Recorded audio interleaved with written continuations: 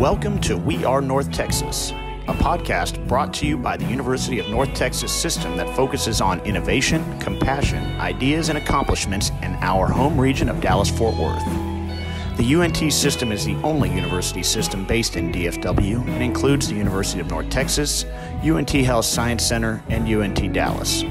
With our heart in North Texas, we transform lives and create economic opportunity through education. Welcome to the We Are North Texas podcast. I'm Paul Corliss, Chief Communications Officer for the University of North Texas System. And I think we have our local celebrity from the Health Science Center in Fort Worth, Dr. Diana Cervantes, Assistant Professor and Director of UNT Health Science Center's Epidemiology Program. And if you're watching on video, she has an awesome mug. Dr. Cervantes, can you hold up the mug? It says, Dr. Microbe.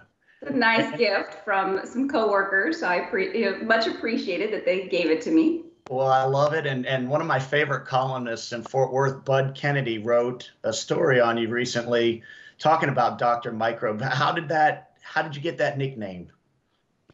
Well, it all started when I was working at the state health department, and it was during Ebola, and we were exchanging private emails and all sorts of, just our own emails so that we could keep track of each other. Sure. And my email was Dr. Microbe, and it, another ending to it, but that was my email. And then it started becoming kind of a joke in the office, and they'd be like, hey, Dr. Microbe. And then everything became Dr. Microbe. And I think also, sometimes whenever you're going through a really stressful situation like Ebola was, as epidemiologists, we were doing a lot of what's going on right now with coronavirus pandemic, doing a lot of contact tracing, trying to really get a lot of people together, trying to understand what's going on during a stressful situation like that. I think if you have some things to, kind of lighten things up, it was helpful. So when I left things a little bit, right?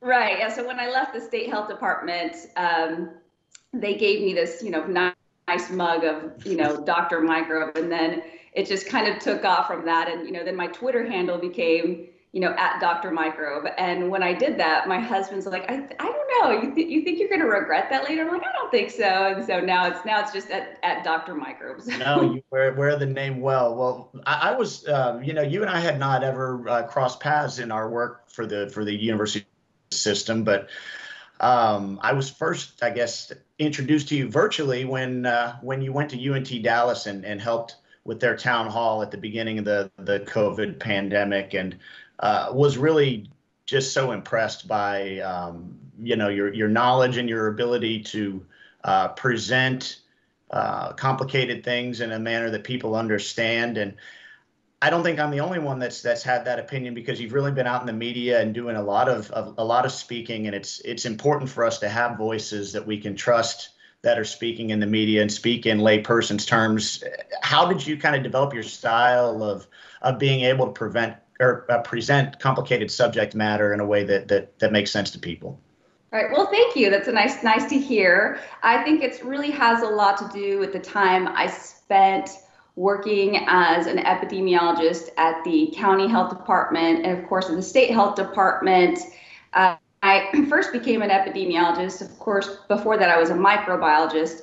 And one thing that they wanted is, as an epidemiologist, they wanted somebody who spoke Spanish because you have to do a lot of case investigations, and they really needed somebody who was a Spanish speaker. And when you do case investigations, so for example, right now with COVID-19, epidemiologists are reaching out to people who tested positive to get information from them, but more importantly, to also give them information about the disease and how it spread. And so you just learn to make sure that you are explaining things in a way that everyone can understand, that's simple. And also you want to make sure that people aren't scared, because if they have a fear to what's going on, because they have a positive test, they really can't remember their contacts. It's hard for them to get information because all of these things are racing in their mind about what does this test result mean. So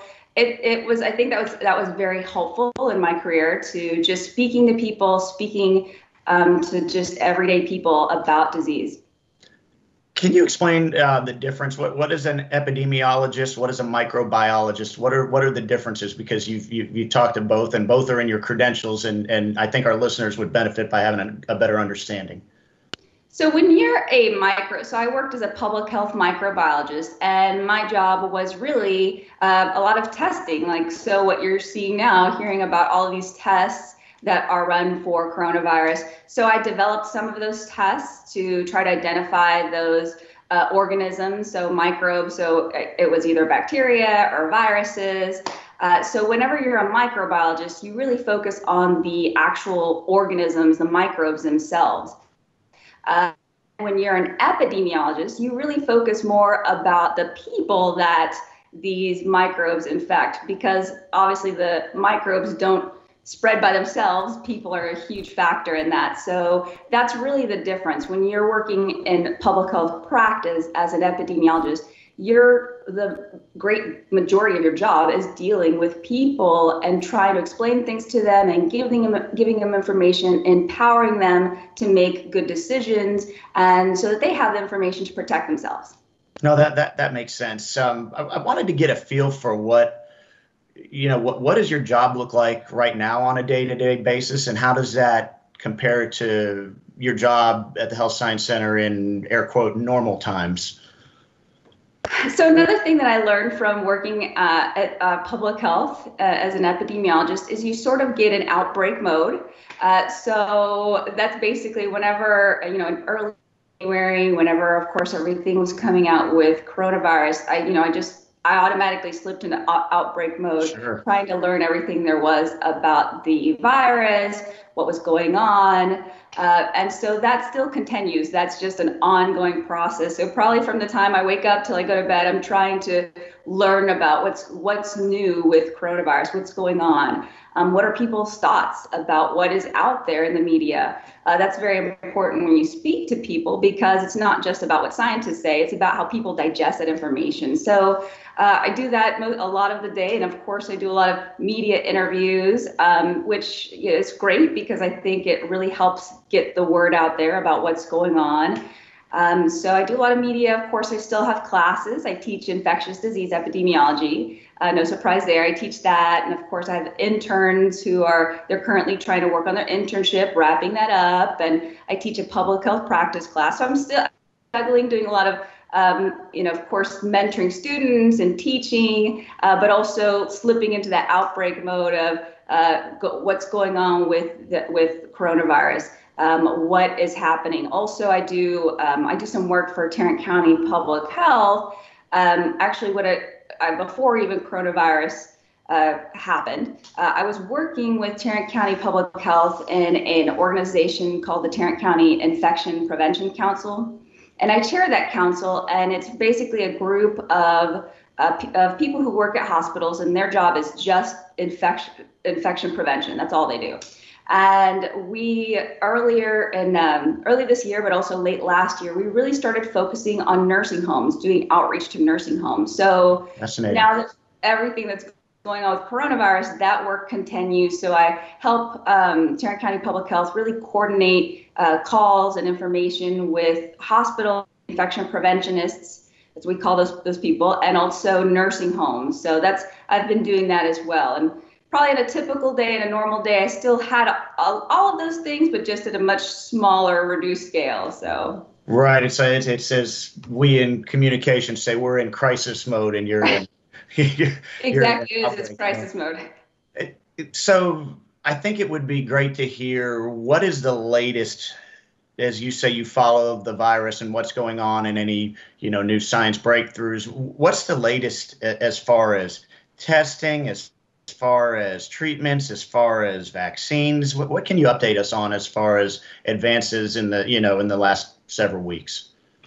Of course, so many interesting things have happened, and it's really sometimes when I'm speaking to people and they're saying, well, it seems like we're so behind on testing and we're so behind on this, I always have to remind them, it's like we actually live in an incredible time where can happen. And although there's a lot more that needs to happen, there is a lot going on. So in regards to testing, even the testing that came out so quickly.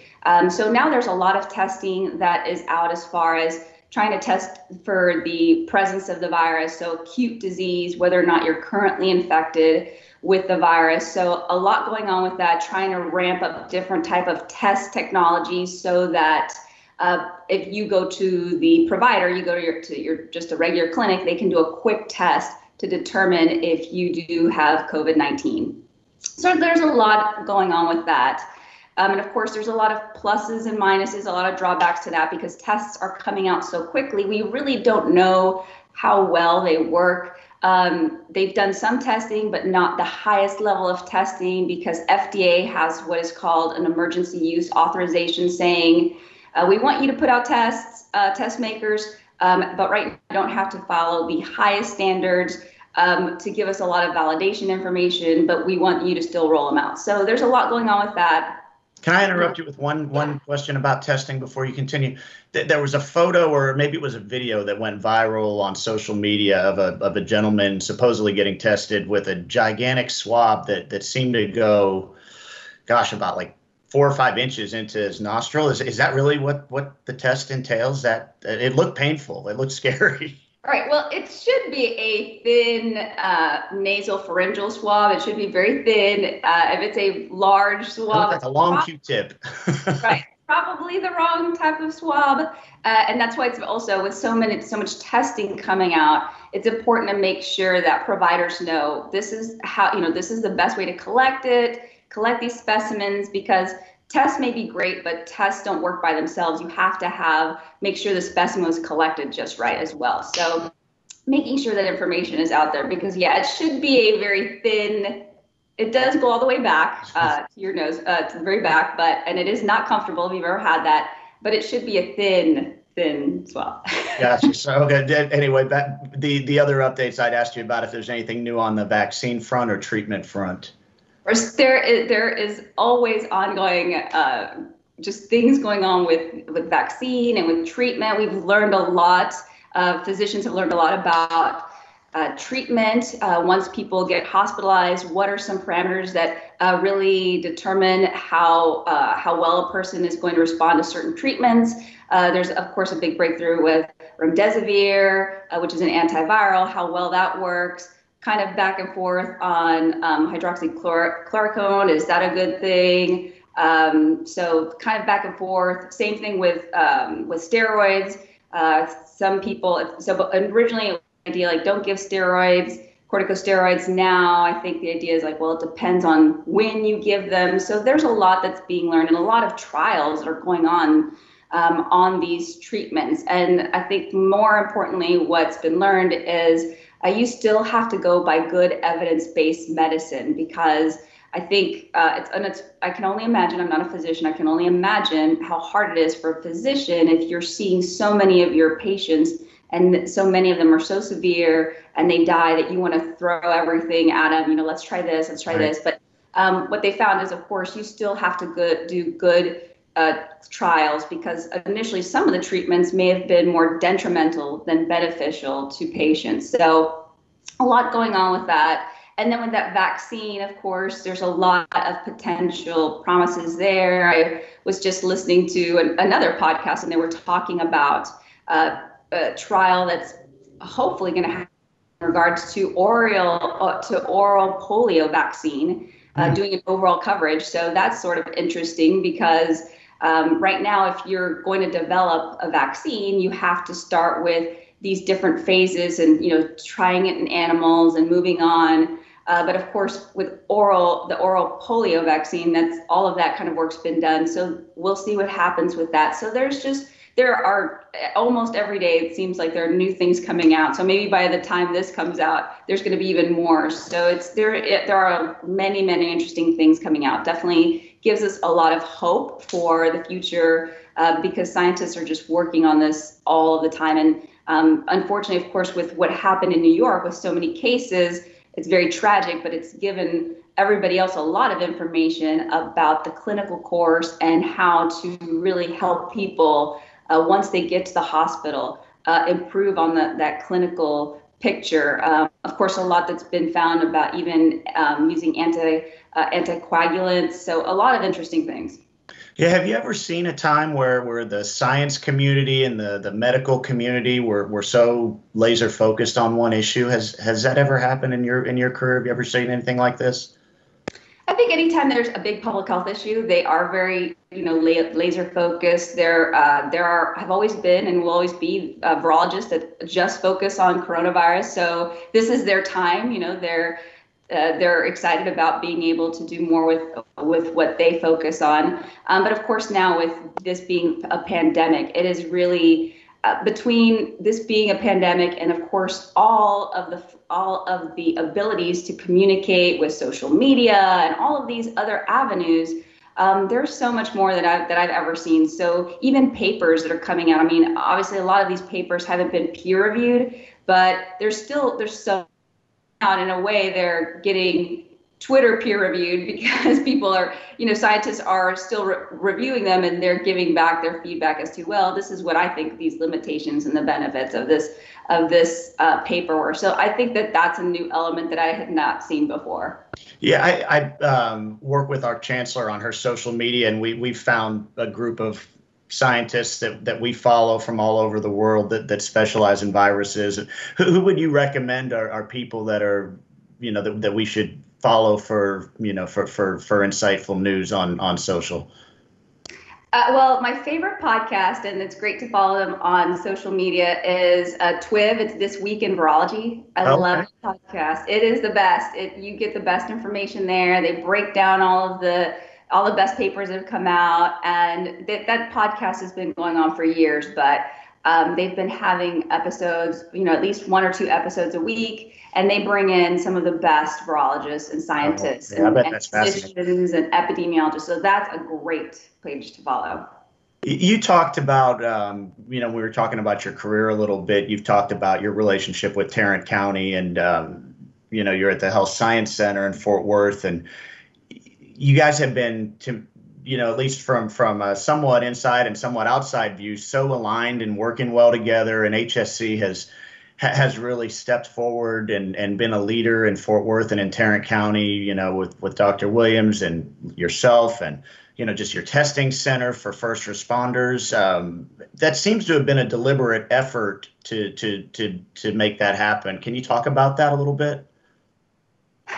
Yeah, it's even when I was working at Tarrant County Public Health, there was a lot of push to make sure that the health department had a good connection with the School of Public Health. And so there was always a good underlying connection. But I think with this event, of course, with coronavirus, it really exploded. It really took off because the university leadership has really been very proactive from day one. How can we make sure that we're making sure that we're covering everything that needs to be covered, not just as a university, but really as the community? How can we really serve our community as a whole, and really strengthening those partnerships with Tarrant County Public Health, making sure that, of course, we're helping them to, really partnering with them to help the community. So there's a lot of things that it's interesting, because I'll read about it. I'll read about it, an issue, and I'm like, I wonder if the university can do something about that. Like the other day, I was thinking about,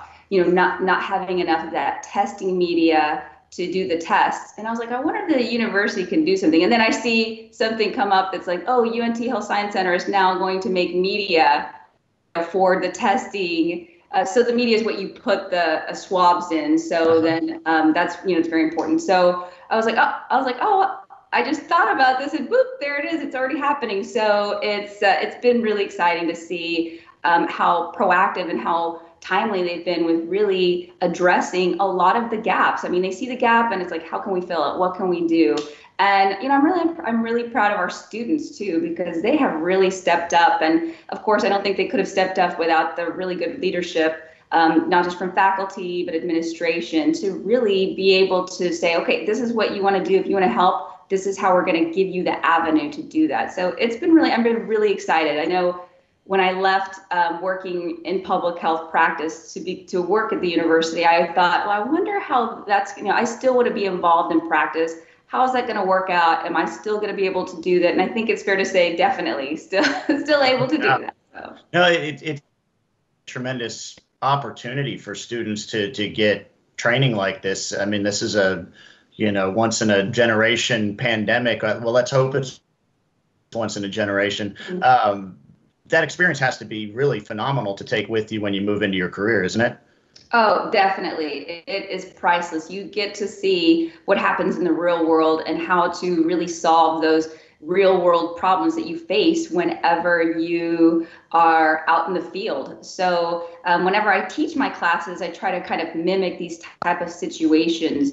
But this is the actual real deal, and it is definitely a baptism by fire. But they're doing great, and I'm really proud of them. We are too. I wanted to jump into your past a little bit. You had a fascinating career I've been reading up on, and you worked in bio-terrorism response. Can you explain what that is? Yeah, so whenever, of course, after 9/11 and after the anthrax letters, I feel like I date myself when I say that, because my students are like, I was a baby.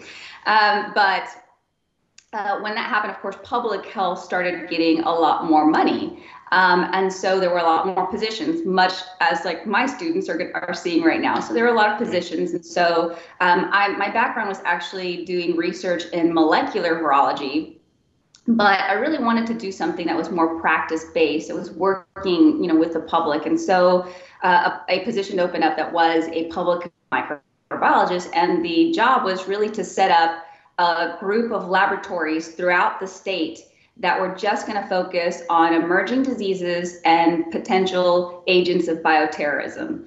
And so at that time, one of the big things was anthrax letters, sending, letters out in the mail that, had powder. So we would, we had to set up the lab because it had to be a specific safety level. So it's a biosafety level 3. I set up that lab for Tarrant County Public Health. Set up some protocols so that we were following national standards on doing that type of testing. But it was doing a lot of environmental testing on, people that would send threats, unfortunately, through the mail that had powders. It turned out to be nothing, of course, most of the time. You had to check, right? Yeah. Right. But there were definitely times that there were questionable things that came through the mail, and there were, but more importantly, I think with bioterrorism, it was a focus too on emerging agents. So whenever that lab was set up, it wasn't just to focus on those potential bioterrorism, but the emerging agents. And it was at that time, that was before West Nile hit Texas, the United States and Texas. So being able to quickly set up testing to be able to test mosquitoes for West Nile and other, types of viruses, that's something we were able to do quickly in that lab. So we started that testing in that lab. So it was really about understanding, of course, things that could be used as potential agents of bioterrorism like anthrax, but also those things that are natural threats from Mother Nature. So, of course, as I mentioned, West Nile. We saw a lot of cases of, exotic, I would say somewhat exotic diseases like brucella. So that some people, for example, that would eat products outside of the United States that may have been contaminated, being able to test for those things that are more rare. So whenever you set up a lab like that, you have the capability to do testing for very rare organisms. So that's really what the work was about. It was really interesting. And that work is that an ongoing in the county level, or where's the focal points of that? Is it federal that focuses on that, or is it just in many different levels? I'm just curious of how that works. It's a fascinating field. Right. So it's definitely it's like anything in public health. There's at the federal level, there's the state level, there's the local level. And so I worked at the county level, and there's still, so at the Tarrant County Public Health Department, there is still, in their lab is still the bioterrorism response and emerging agents lab. It's headed by, of course, another person, and so that work continues. And they're the people who are doing in public health labs. They're doing all the coronavirus testing for the labs. So for the public health labs, so their job is still the same, focusing on those emerging agents. So interesting. Well, last questions I have for you. We'll go back to talking about coronavirus again. And what do you think the next 3 to 6 months look like, and even the next year? Where do you think we're headed? There's obviously lots of things, I guess, relayed on some of the new developments we're talking about. But best guess, what would you think the next 3 to 6 months look like, and then a year? Yeah, it's such a surreal time right now. You think that this isn't it doesn't feel like this is real reality, but I can definitely see in the next few months maybe things will come down a little bit with the virus, a little bit. It won't be as bad because of the weather, I'm hoping. But of course, a big factor in that is how people interact with each other. So it doesn't matter how great the weather is. If people have really close interactions, that's just going to spread the virus. So unfortunately, I think that we might see another wave. Hopefully it won't be as bad. I don't know if it's going to happen in the summer or more in the fall. I think this is going to be the new norm for a while, where we're doing a lot more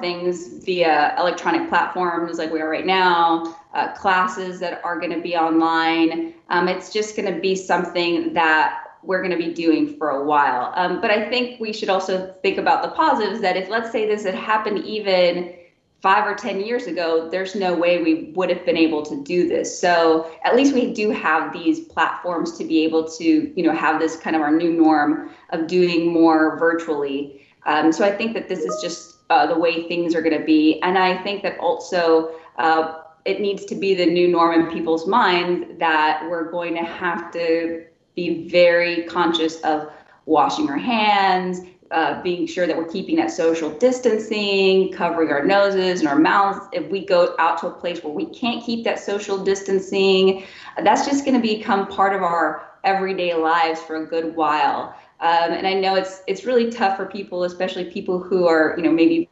extroverted and they want to go out and see other people. But it's definitely, in order to really keep those case counts down, we have to do our very best to try to keep that social distancing and keep that distance. And it's going to be interesting to see how this plays out with kids, because as adults, I think we can do it. For children, it's another story. It's a little more difficult for them. But we're just going to have to sort of take it a day by day, but know that these foundational things of working virtually, living virtually, social distancing is always going to be now in the background, along with those, increased hygiene measures. It's amazing how quickly things have evolved here. Well, thank you so much for joining us. Last question I'll ask you is, what's been the most interesting media appearance you've done talking about coronavirus over the last several weeks? They've all been really interesting. I enjoyed them all. I think probably the scariest for me was I went to do an interview with Telemundo, and when I worked at the health department, I primarily spoke Spanish. And so I knew I was speaking a lot of Spanish because I was dreaming in Spanish. But now I speak Spanish mainly at home with my family. And so I have to now get in Spanish mode if I'm going to really speak about something in Spanish. So, I was trying to prepare myself, get in Spanish mode. I felt like I was good. I go, and I thought it was going to be like other live interviews where you're sitting with somebody and speaking to them and they just happen to be filming you. But I went, and there was like just these little pieces of tape on the floor. I went, and they're like, okay, you're going to stand here. You're going to put this in your ear. You're not going to be able to see anybody, but you're going to have to look at the teleprompter. You're going to read the questions, but there's a delay. Well, how daunting. So, yeah, I was like, what? They're like, and I'm like, what? So that was a little scary. But my mom watched it in Spanish. She said I did okay. So, but that threw me off, because I think usually when you go, especially when you're doing when they're taping you, they're getting a video of you. They try to make it seem very, natural, like a conversation, so that you don't feel nervous. And that makes it so easy. Or you're talking to a person. But whenever you're doing, like, I've never had that experience of, oh, I'm looking at the teleprompter, hearing the questions, hearing what's going on in the background in the news. It was definitely tough. Well, in English or Spanish, we appreciate you being a source of accurate information, and you make all of us in UNT world proud. Dr. Diana Cervantes, Dr. Microbe, follow her on Twitter at Dr. Microbe. We appreciate you coming on the show with us. Well, thanks for listening. Thanks for coming, and everybody that's listening, thanks for listening to the We Are North Texas podcast. I'm Paul Corliss, and we'll see you soon. Thanks so much. UNT World is a special place filled with talented and dedicated students, faculty, and staff that do amazing things every day. With our heart in North Texas, we transform lives and create economic opportunity through education. We are North Texas. I'm Paul Corliss. Talk to you soon.